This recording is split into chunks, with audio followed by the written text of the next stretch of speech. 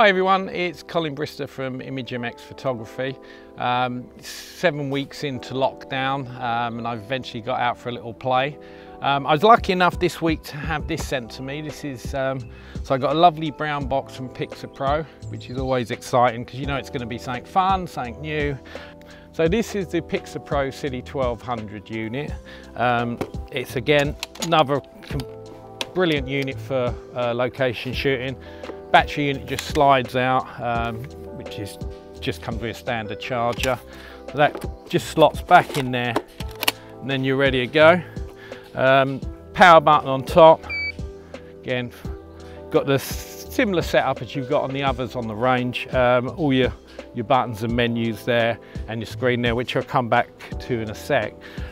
Again, as soon as you start this up, you can kind of gather it's a bit of a beast. 2 fans on this. You've got one in the battery pack and even one in the remote head.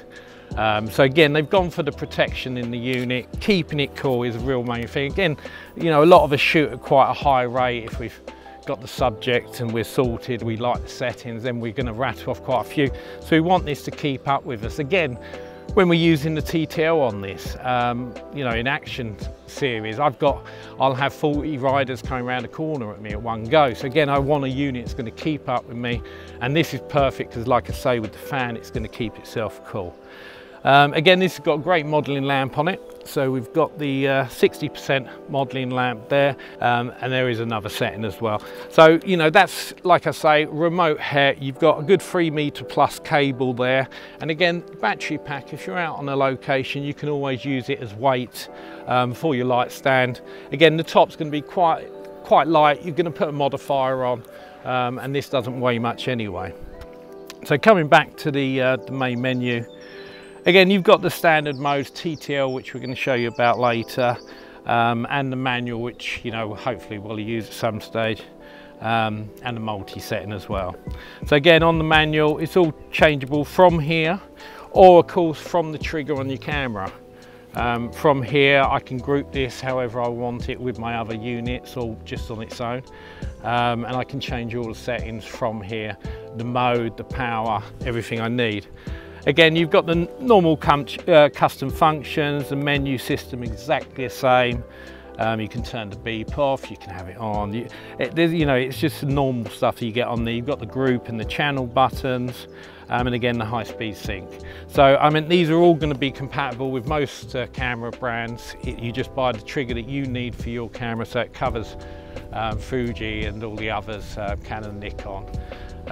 So yeah, I mean, it's a nice, great unit. I mean, again, event photographers, it's a great one if you've got a studio, you're doing a mobile studio covering events. Again, these are great weights for the stands anyway. Plus, you know, with 1200 watts and that battery unit, this is going to last you all night, whatever kind of event you're covering. So it's a shame they sent us it at this time of year, because at the moment we're on lockdown. All the tracks have been closed for 7 weeks now, and there's no athletes around. So we haven't got much that we can shoot, I don't think. We'll have to see. So no worries, we found the athlete. I'm going to do the job. So in this photo shoot we're going to do, I'm going to be doing the modelling, which is quite easy, obviously. Today we're going to spin it around a little bit. So normally Alex, my partner, does a lot of behind the scenes shots. Today, she's going to be the photographer, and it would kind of show you how simple some of these things are.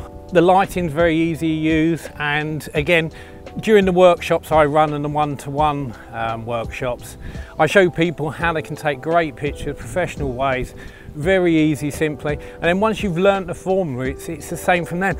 I mean, Alex, today, she's, like I say, she's going to be doing the photography. She's never picked up one of my cameras. So she's a complete newbie, but all the shots that you see in the video today will be Alex's work.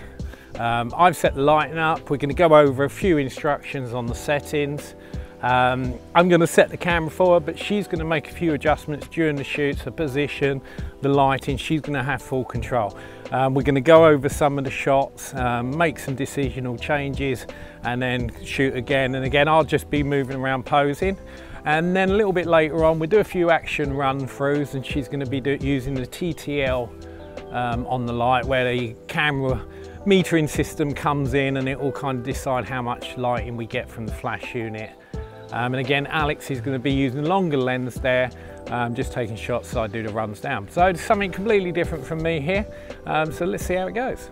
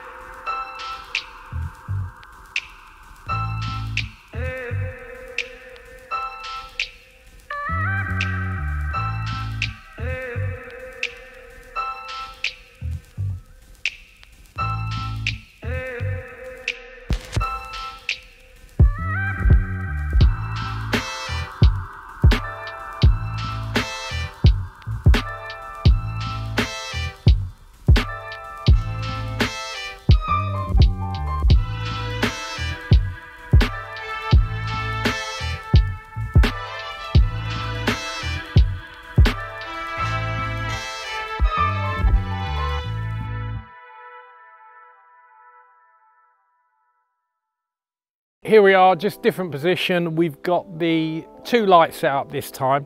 We're just going to take care of a bit of action shooting. So we've got the 1200 this side, battery pack at the bottom. Still, both have got large modifiers on with the grids, and we've got the Citi1200 this side.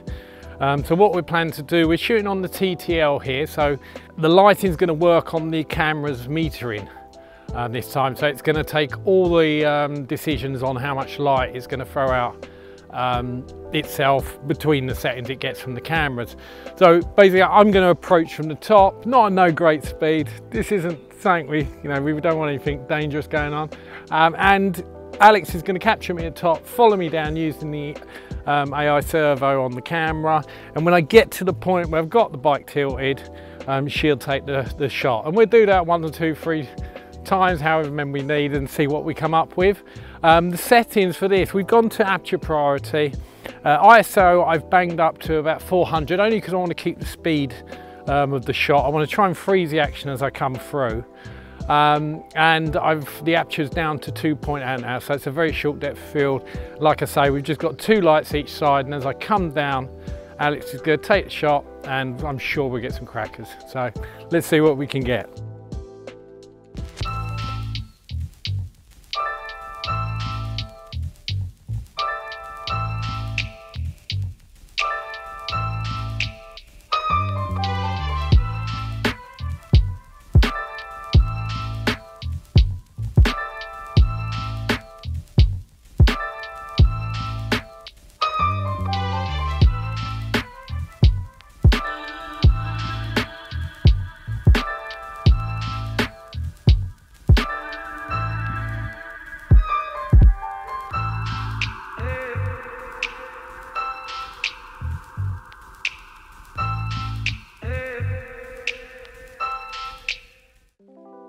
Again, that's enough fun and action for the afternoon for us. We're going to wrap the photo shoot up now.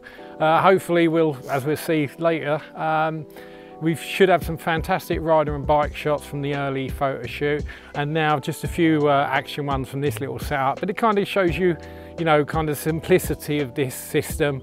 The Pixapro Citi1200 was a great piece of equipment today. Definitely, even with all this sunlight coming through and the ambient light, it's managed to overpower that, allow Alex, who's done a great job at our photography today, especially for a person that's never picked a camera up.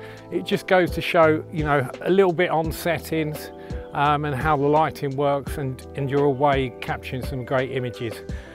So yeah, have a look out on the website. There's the blog site, which carries lots of information about the Pixapro range. Again, essentialphoto.co.uk has a whole range where you can purchase it from. 2 books out there to show you how to do all these kind of things. But keep your eyes open. Hopefully there'll be new videos soon and more blogs. See you soon.